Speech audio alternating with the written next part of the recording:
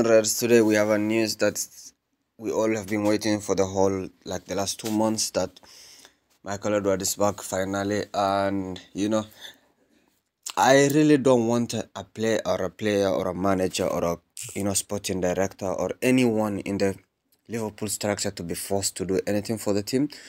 But on the same side, on the same note, he is one of those you know people who made Liverpool great in the recent years. And like him coming back maybe comes with a good thing. He will be coming with the huge from Bournemouth, and which is really good. Actually, I heard Huge has already agreed contract and everything with Liverpool, so he's just waiting for the season to end. Then he come and be announced for his role in Liverpool.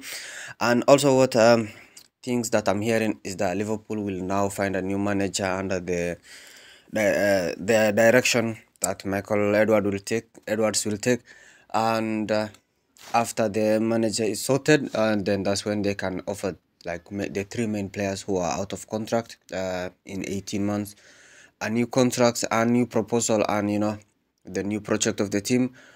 I know Salah said he might leave Liverpool, but and Virgil van Dijk said, let's see what happens. They still long time ago. But I don't think Trent has an issue with anything, especially since now, the saga with him and Real Madrid is over. Real Madrid are no longer interested in him. I know Real Madrid just come out of nowhere once they feel like there's an opportunity here. But Virgil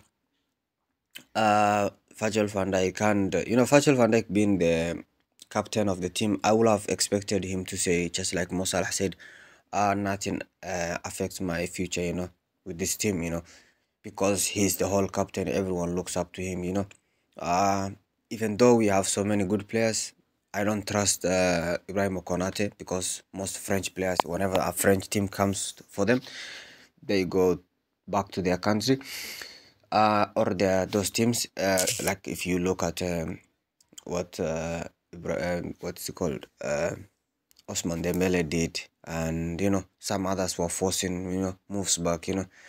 I really don't think what's it called, even Colomwani forced his move. I don't like those kind of things, because for them, they know they will lose a position in their national team if they don't do what the team from their national wants.